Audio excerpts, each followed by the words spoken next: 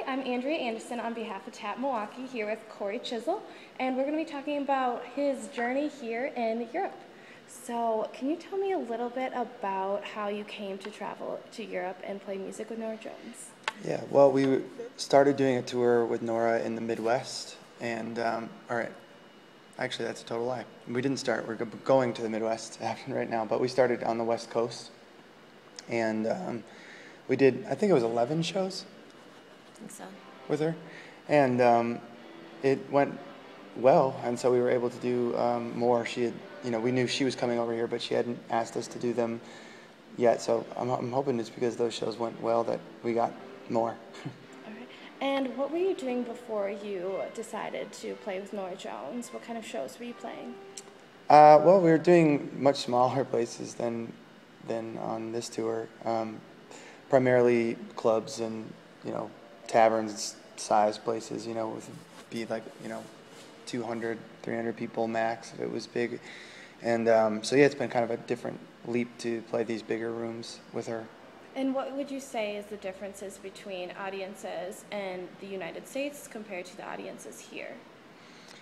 Well, I just feel like they are a little bit more eager to buy up the music and things after shows are done, which was great in the States. But I think because like in the United States, when people come from overseas, there's just that added excitement of people being from a foreign place in general, and the language barrier can be tough, but it's pretty humbling how much English the rest of the world speaks compared to our ability to speak any other language. And have you had any really great experiences while you've been traveling in Europe? Have you gotten to sightsee in the various cities, or what have kind of been some highlights? Oh, there's lots. I think my favorite thing is when we kind of find people that we sort of become friends with in a town in 24 hours, and they can kind of show us their world a little bit. It's different when you're just sort of landing in a place and you have a few hours to try to discover everything yourself, but it's really wonderful when you meet someone that can kind of move the veil a little bit. And that happened in Dublin for sure. We spent a day with a really wonderful family, and they took us to some amazing places.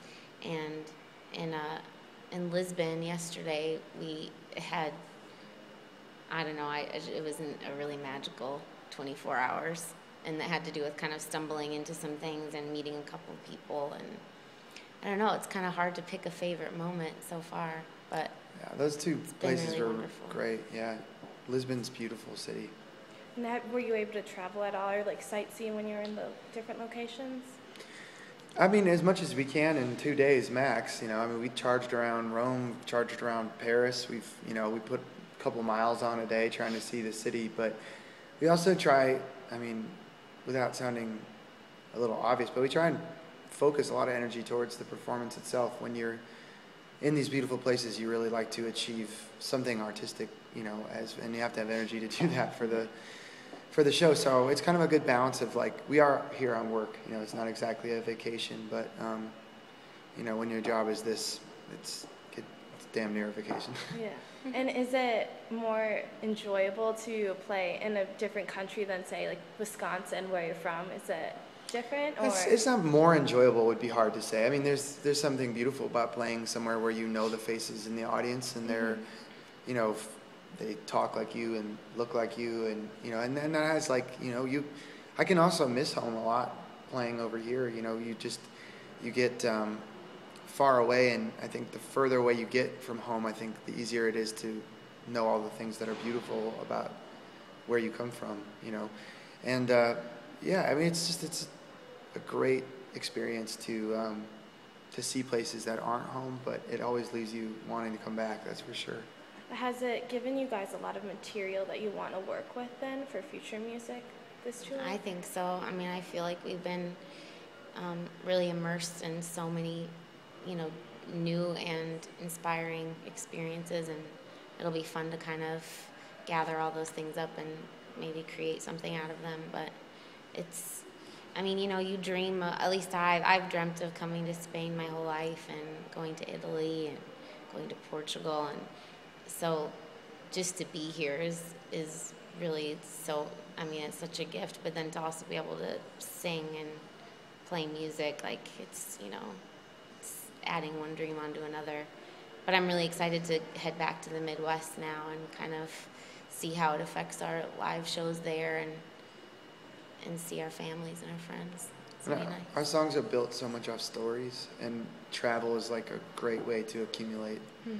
I mean, we were sitting in a cafe 24 hours ago right now in Portugal, watching people and learning, reading, local poets, and we were in this square that was like a revolutionary square where people during the former regimes, poets would come to read their poetry in this particular square, knowing that they were going to be arrested the minute that they, walked off the stage or whatever they were standing on, I guess, type of thing.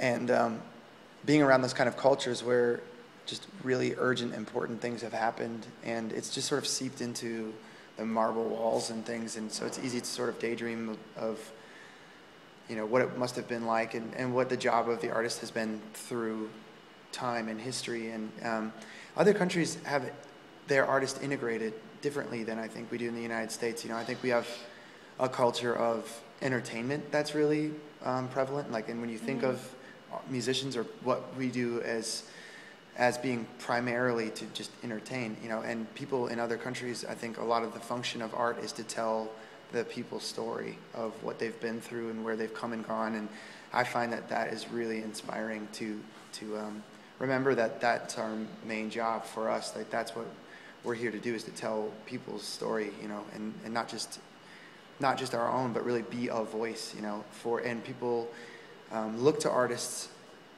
over here in Spain. I feel like that's that way too. I haven't been here extensively, but I think it's a really beautiful thing. And so Norah Jones, as you mentioned, storytelling, and I feel she's a great storyteller through her music. So have you learned anything from her? Have you guys swapped any advice or anything? Constantly. I mean, I feel like that's one of the main things we're getting from this tour is we walk off the stage, we play our set, and then we watch a master do her set.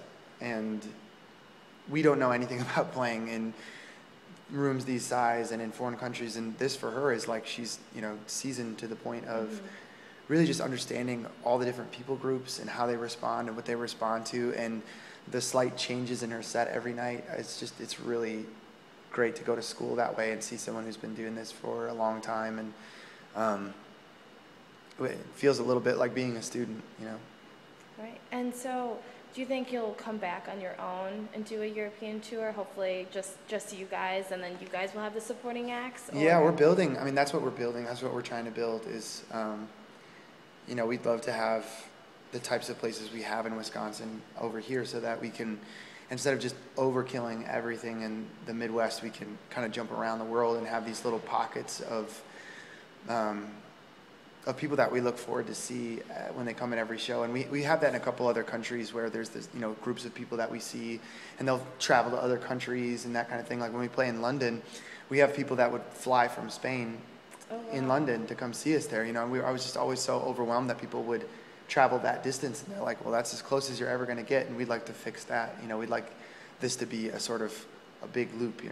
We started going to Milwaukee originally was like a big deal. I mean, getting to Milwaukee was like, wow, we made it, man. We're in Milwaukee and we love it. And so you just kind of keep drawing that circle larger and larger. And hopefully this year it sounds like we may get to go to Australia and Asia and maybe even India, and so, just keep going out into the world. And that's something that gets really addicting, is the sort of the experience of travel and the way it changes you. And I think one thing people always say, and it's popular to say around home, is that don't change, don't change and be. And I think that that's maybe wrong. I mean, I think the experience of travel really does change you, and that it's important for a human being to evolve. And it's not made me not like home anymore. It's just only given me a perspective of how people have. Wisconsin has such a great,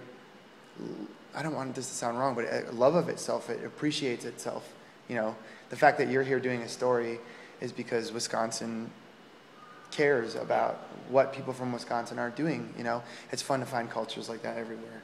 And so does that make you excited to go back to Milwaukee then and do the performance on October 8th? Absolutely. Yeah, That's like, I really can't excited. wait to walk back into that town and, you know, feel like our boots have traveled a bunch of miles and hopefully we've gotten better. You Yeah. know? It's kind of a confidence booster to say like, oh, I've been all these places and now I'm going back home. Yeah, to definitely. do a kind of a big hurrah. It's a huge show and we couldn't be more thrilled to do it. All right, well, thank you. Thank you. That is it. Thank you.